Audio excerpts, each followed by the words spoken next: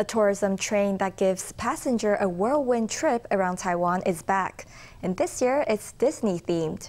10 carriages have been decorated with all of Disney's most popular characters in a makeover designed to attract both young and old to the mobile attraction. The hurried traveler can make a speedy trip all the way around Taiwan's coast in just one day. As international tourism returns to Taiwan, the Taiwan Railways Administration hopes the tour train will be a major selling point for travelers. The train's services run from now until the end of June. A familiar musical number heralds the launch of the island-wide Dream Train. The tourist train has got a makeover. Carriages are decorated inside and out with Disney characters to enchant children young and old. Here in the Chippendale dining carriage, you can not only get hot food, but also limitless drinks refills, so you can dine while admiring the view out of the window.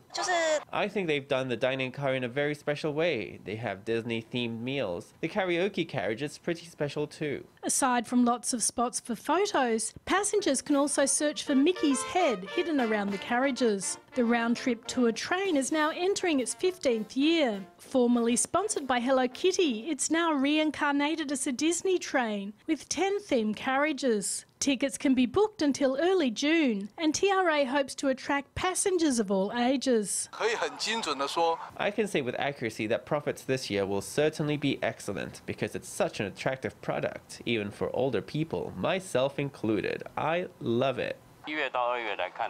For January and February, we expect to sell 80 to 90% of the tickets within the next week. In the coming years, we think families are an important demographic. We hope this theme will allow us to bring in more than 20,000 foreign travelers. TRA is hoping the train will be a windfall as foreign tourists return to Taiwan this year. They also hope the train will link up many different local attractions and help rejuvenate Taiwanese tourism post-COVID.